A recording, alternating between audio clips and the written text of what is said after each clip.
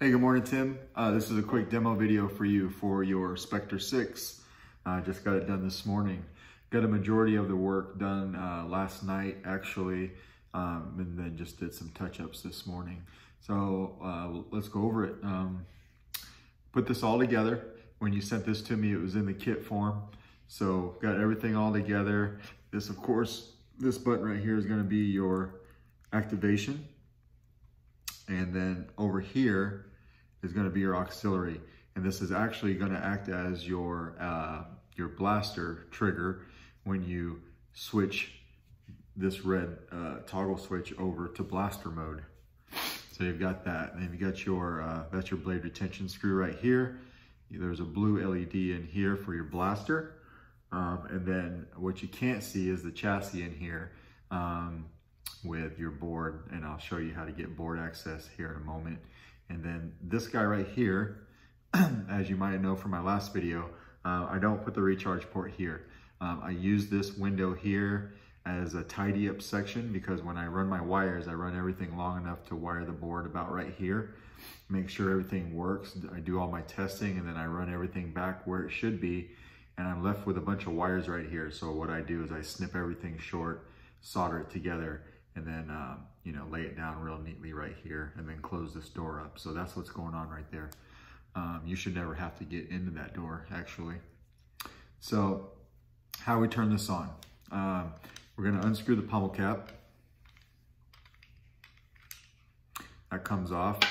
You're gonna see your speaker right here. So when you're holding it like this, right? So if you're holding it with your right hand, the piece of the stapler is off to your right side. You got your speaker right here. I made this little tool. It's not much, it's just this guy. It's all really you need. So it's not necessarily used to pull the whole thing out, but the left side of that speaker, when you're looking at it like this, that's where the micro DIN connector is at. So I just use this guy. I put it in the side right here on the left side and just kind of pop that DIN connector. You put it in there, turn it, and pop the speaker loose. You'll see it pull forward a little bit. That's all it needs to do. And then you can just pop it with your wrist or your palm and catch that speaker and it falls out. So right here you have your speaker. You got a micro DIN connector right here. This is a locating peg right here. I'm sorry, let me put this saber down. So this is a locating peg right here to help you put this in correctly. And this hole that I've got right here is just to make clearance for your kill key that you have in there.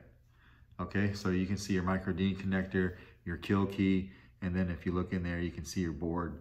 You do have access to your SD card, and then that's the hole over on this side for your locating pin.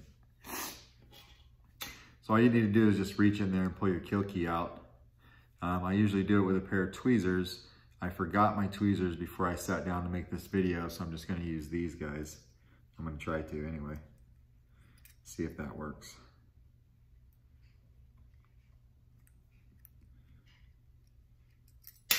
So it doesn't work. I'm gonna grab my tweezers real quick.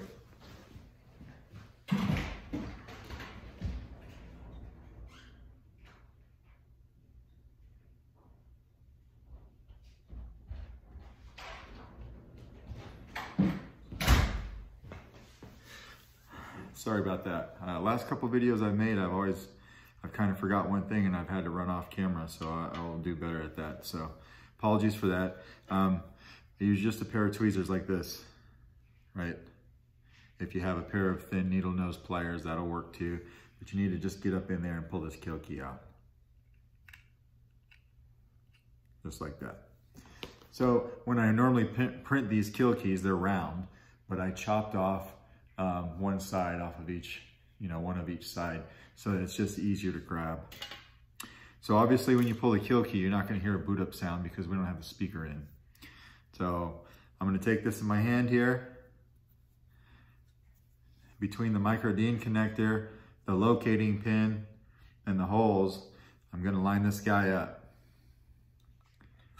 Throw it in there. Not gonna force it though. If you don't get it right away, just drop it back out into your hand and try it again. It's gonna take a little bit of doing.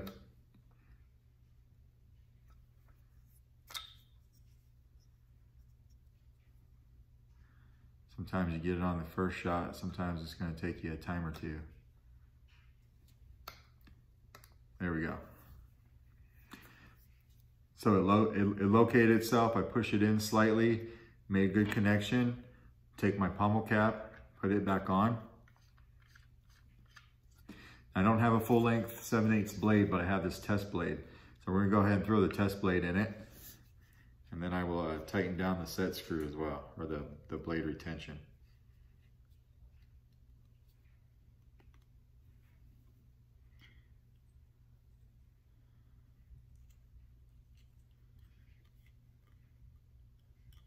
This is in such a way that it can be a little awkward to get to, but you'll get it. So by the time we're done messing with the speaker and the blade and everything else, the board probably went to sleep. We'll just hit the activation one time to wake it up. Sound energy critical. So sound energy critical, I just need to plug this guy into the charger. I just got this done, so I wanted to make this video for you. But as you can see, there's your blade. We'll turn it off. Activation here at the trigger, right? Sound energy critical. Now your auxiliary over here, we just tap for blaster deflex, hold it down for blade lockup,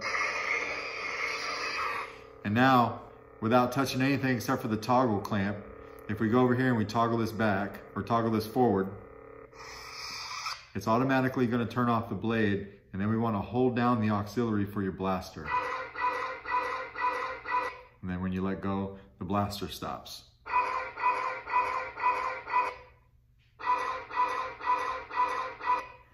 And then without touching anything, when you toggle back the blade will automatically turn back on. Just like that. And that's pretty much it. So we'll do it again. Sound energy critical. We'll toggle forward. Hold down the auxiliary.